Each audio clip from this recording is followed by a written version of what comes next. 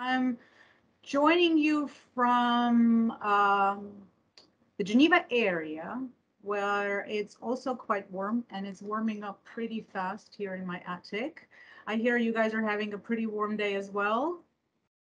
So why don't we do a little bit of time travel and go to year 2002. The temperatures were much warmer then in the summer. The climate was a lot milder here. But there was also another event that happened in Johannesburg in 2002. The World Summit on Sustainable Development happened. And one of the outcomes of that summit, recorded in his proclamation, was in fact the importance of Earth observations towards enabling countries to achieve sustainable development. And the said proclamation, in fact, put an emphasis on the need to promote access, availability, and access to Earth observation to the developing countries. I know there's a lot of terminology that's being used these days, developing countries, low and middle income countries, but the point is the same, that this vast asset that is data, Earth observation, needs to be accessible to all because it represents exactly that. It's a vital asset that has to drive decision-making towards sustainable development.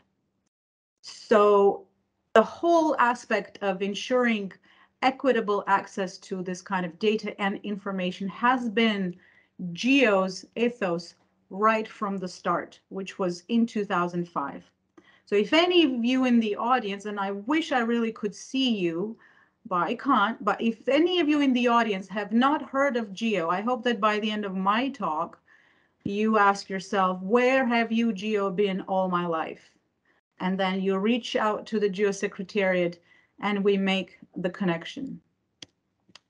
So why open data? I understand I will probably be preaching to the choir here and to the converted, but still let's spend a quick minute on why. I know that you are all at least a believer or maybe even an evangelist for open data. So let's go back over the diverse opportunities and benefits that open data bring. Perhaps the most important reasons are the broad economic benefits and growth for both public and private sectors. At GEO, we have seen how open data are an economic force multiplier and enhancer. They create value many times over and provide much greater returns on the investment than restrictive and proprietary approaches. We've seen this play out when the US government released the Lancet archive. There's vast information available on how that drove innovation, economic activity. But even more recently, a World Economic Forum report calculated that one of the innovations that GEO community was part of, the creation of the Digital Earth Africa, which uses open data cube technology, could bring Africa yearly benefits of more than $2 billion. In addition, open upstream data stimulate downstream commercial research and applications that benefit economies and wider society. Openness also provides increased opportunities for research and innovation. Data can substantially reduce unproductive barriers to interdisciplinary, interinstitutional, and international research. And in a growing sea of big data, they enable data mining for automated knowledge discovery. Open data, we also say, are essential for the verification of research results and in generating broad trust in them. They avoid inefficiencies and such as the unnecessary duplication of research and the identification of erroneous results. You guys all know this. I'm not the one to tell you about these benefits. Open data promotes the education of new students and the public and engagement of the citizens. This is why nonprofit research and education sectors were given special status in the early part of GEO when we first developed the data sharing principles. But finally, and this is where Baron Orr spoke to just before lunch break, open data are key advantage for improved governance and social welfare. Public data made openly available support improved decision-making and transparency in government and society. Access to open data and information really allows for creating coherence in policies, coherence in governance, coherence in international regimes. For less economically developed countries, open data policies help close the digital divide, promote capacity strengthening, and help them to implement what in some narratives and discourses known as repatriation objectives. For example, by digitizing species and specimen level data that has been collected abroad and making them freely available. Not least, open public data generally build freedom in society and trust in governance and its many functions. Now, I know that what I've just said is not always the case. Sometimes openness also creates issues in the governance because sometimes it also creates sort of puts a spotlight on information that's not always desirable to be shared. But in the context and in the principles of creating democracies, transparency, and accountability, open data is truly transformational. So in short, countries and organizations stand to gain much more than they lose from making their Earth observation data available on a full and open basis, freely and without reuse restrictions. And that is what GEO promotes. Members of GEO subscribe to this set of principles. Not all of our members have fully implemented the open data sharing principles. And so our work in this space is never finished. We are continuing to promote it. We are continuing the advocacy. And one of the things that we did just last year, very much building on the work that was started by my predecessor, and I'm assuming Gilberto is in the room. Again, I wish I could see the audience, but if Gilberto Camara is in the room, then he deserves a round of applause because he started a movement in GEO towards, is he there? He's here. He'll be speaking after you. Okay. So he started a movement which we sort of took through the finish line as far as putting things on paper are concerned. And last year at the GEO plenary in the fall, our community adopted the principles of open knowledge as that by which we will try to guide our work. So what does that really mean? It means that we are aiming to lower the barriers for everyone who might benefit from the use of authoritative knowledge. And so for this, we need open science. Openness in science is fundamental requirement to ensure the integrity of research, accelerate scientific progress, and disseminate knowledge among scientists, decision makers, and increasingly so, the involved citizens. All stages of the research process should be findable, accessible, and reusable. Open data needed to reproduce scientific results or support public decision-making should be released publicly under an open data license and follow the GEO data sharing and management principles.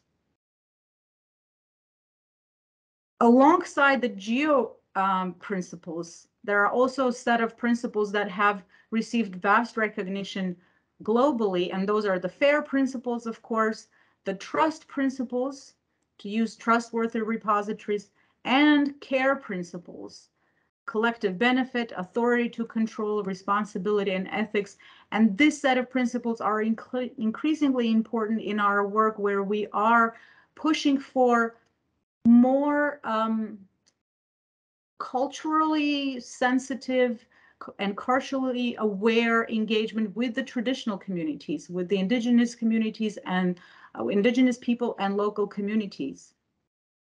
Open software, any kind of software we say developed during the research process should be released under an open license and also in accordance with FAIR and trust principles. And then, of course, there's the open source and open code movement and open science, which is also gaining momentum very much through the efforts of projects such as OpenGeo Monitor and the open source communities like OpenGeo and others. It's also great to see that this open source movement is spreading into the operational world. I really loved reading, what was it, about a month ago or so, that WF was making some of its integrated forecast system available on open source basis. They did that because they realized that collaboration on the code is important, and as it can bring about a lot of improvements to the model. So what is GEO doing to put these principles into action and deliver benefits for the environment and society? Again, I'm giving all due credit to my predecessor, Gilberto.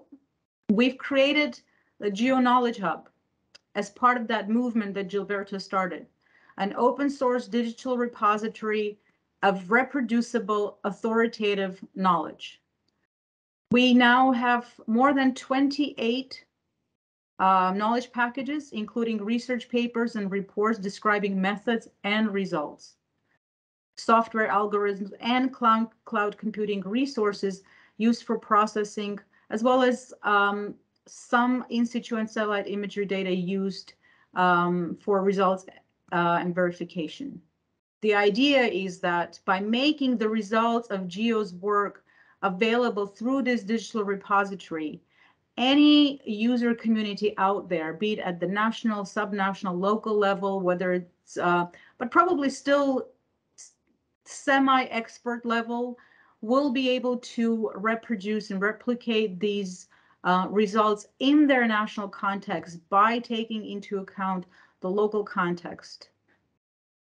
We've supported initiatives such as Digital Earth Africa. I spoke to this just a minute earlier, which has Open Data Cube as its backend technology, which provides open, free, and ready-to-use Earth observation data sets. The services, the operational services that are being developed on the basis of Digital Earth Africa, they are tailored to the regional context and to the national context.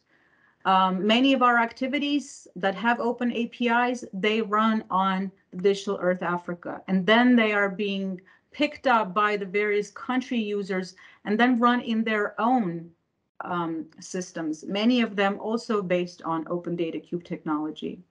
We're working with, in fact, a large community of Open Data Cube users through Open Earth Alliance, which is a fairly new, but not 3 or so years old community that's really driving the use of Open Data Cube technology by sharing the applications that are being developed by them, their usability.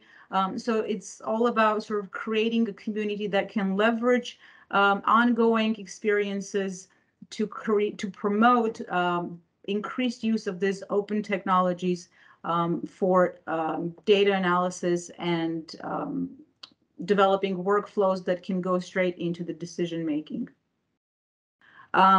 We are pushing for access to cloud credits, to cloud technologies, by working through big technology companies who provide credits to those cloud technologies in order to enable open data analysis.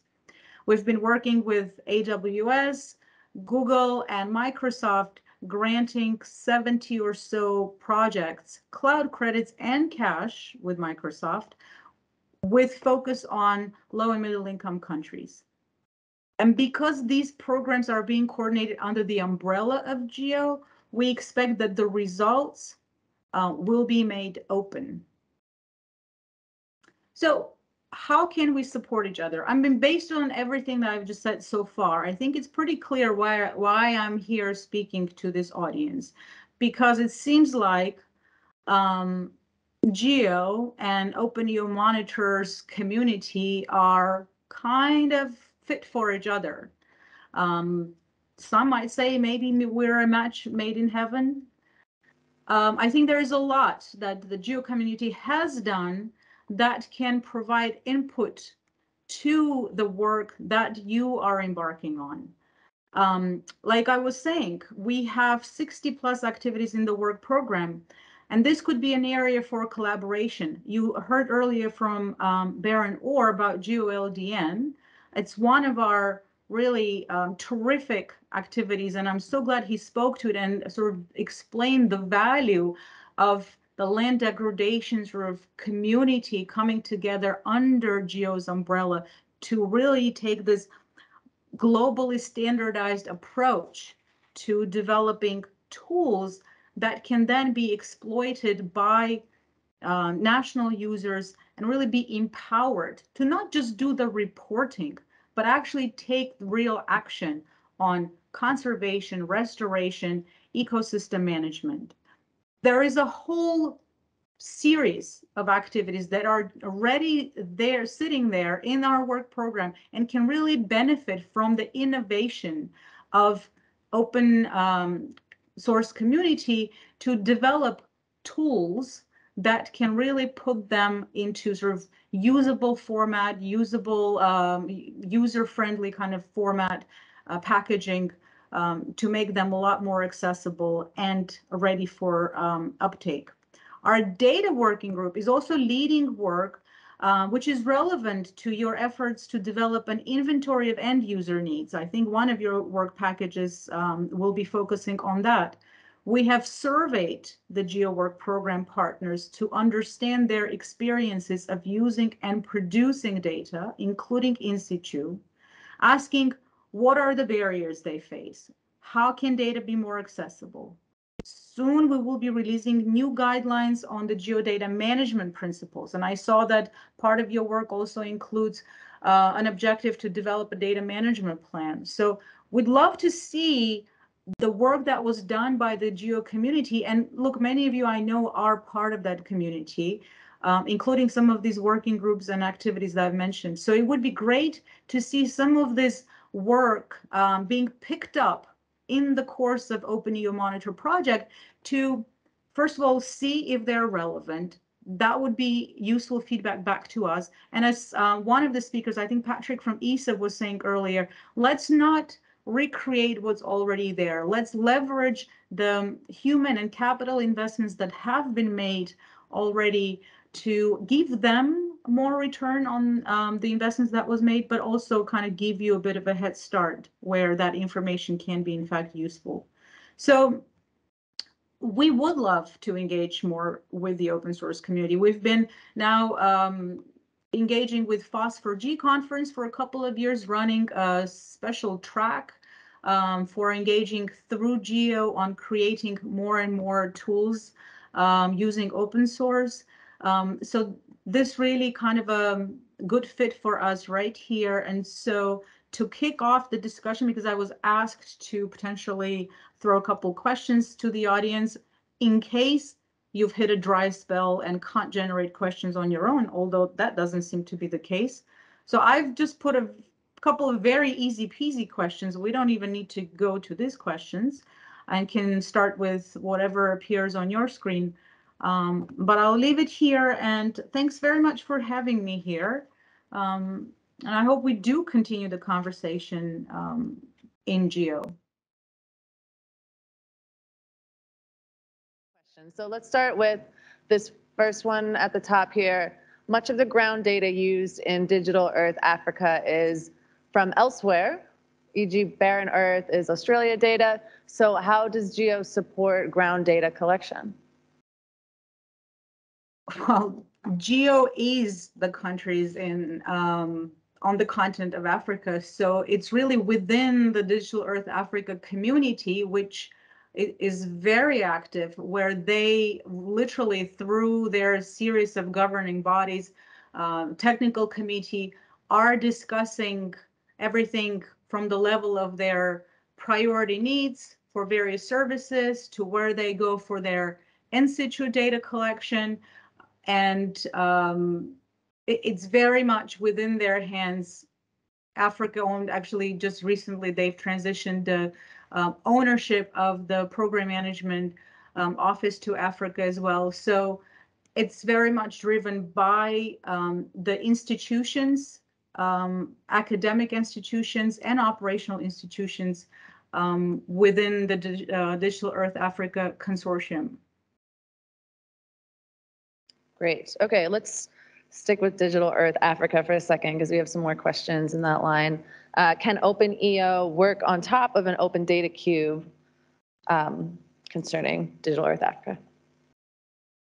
So, Juan, based on what I heard during the presentation and our chats at the Secretariat, I think the answer is yes.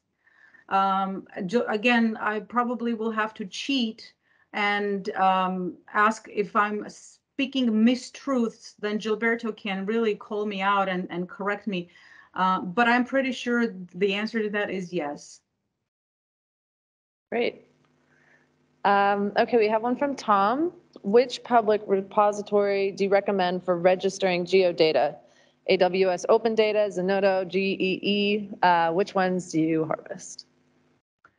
So the harvesting at the moment is being done on the GEOS platform because the Knowledge Hub is not really harvesting data. And the platform, I kind of wish that I had somebody here who really knows which of these platforms the GEOS platform, and I don't know, Jean Dussard, if you know that.